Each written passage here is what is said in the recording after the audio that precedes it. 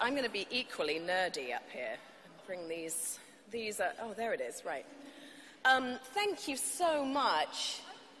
Oh, God, is it too weird to call ourselves the M&Ms, maybe?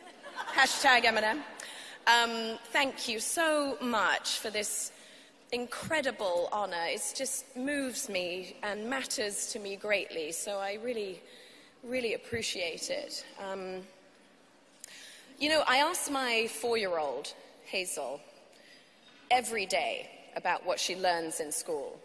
I ask her every day, and sometimes I'm met with, you know, she's 4, so it's like, I played, and I'm like, what else? You know, tell me. And, you know, it's probably because she's tired, or perhaps because I ask her every day, and she's tired of me asking about her day.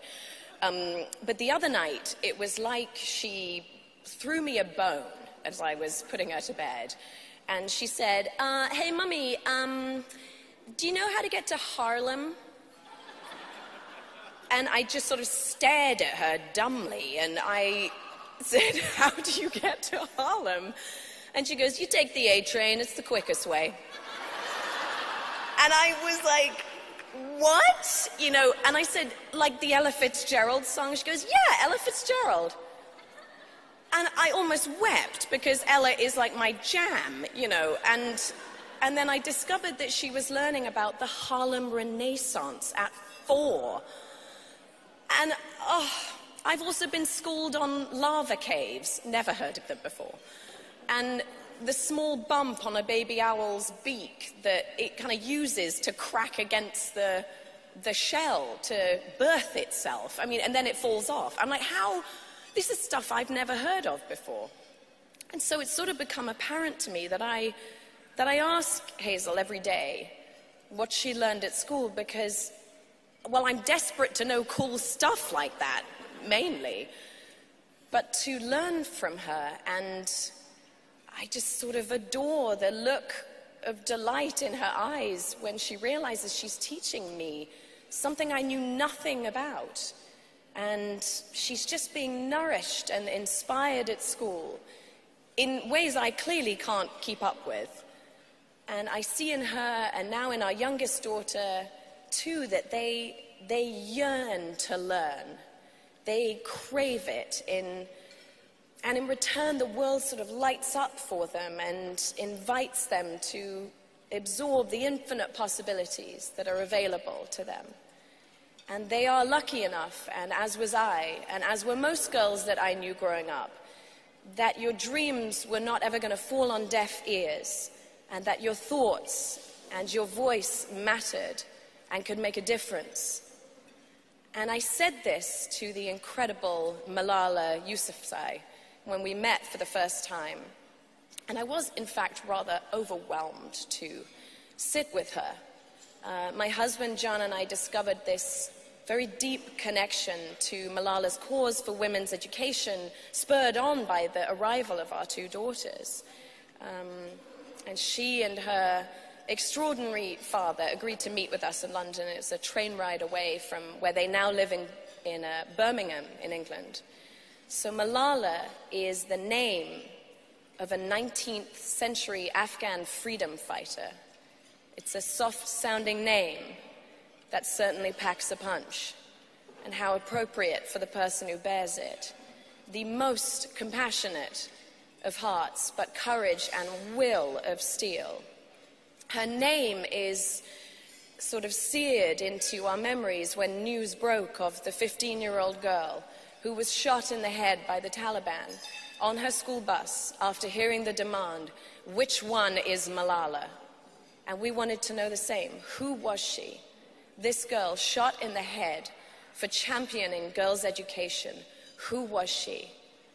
She, along with her friends on that bus, was determined to continue her education no matter the threat. And as schools were bombed, and houses were raided, and teachers were killed, she was unbowed and untethered by the intolerable limitations that were placed on her freedom to be in the one place that she wanted to be, in school. And when the bullets rained down on these girls, the world stopped in their tracks, and they listened to Malala. But most importantly, so did millions of girls around the world put in the same position. This courageous, eloquent, and inspiring girl became their light.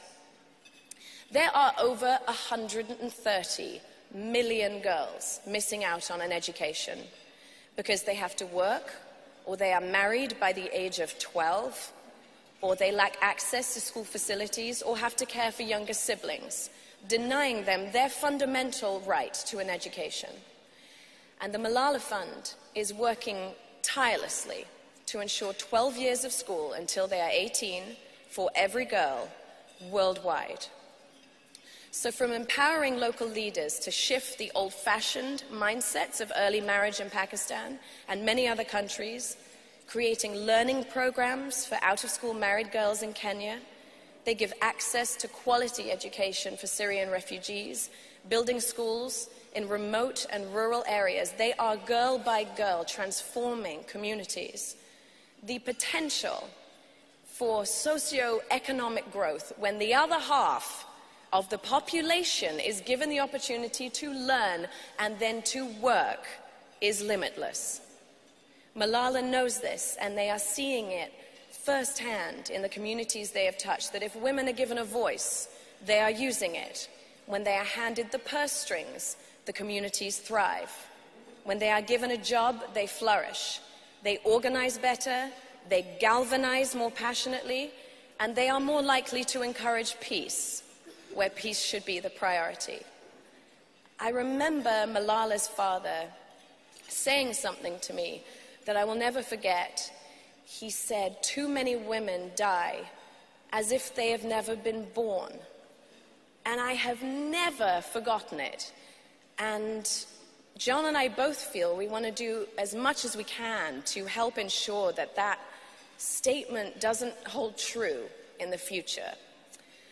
And I know that I will never meet anyone more inspiring than Malala in my lifetime. I mean, she's only the youngest ever Nobel Peace Prize laureate.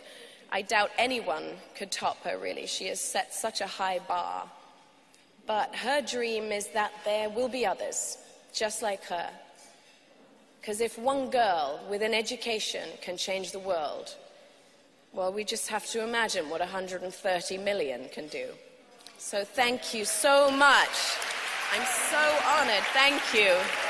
Thank you.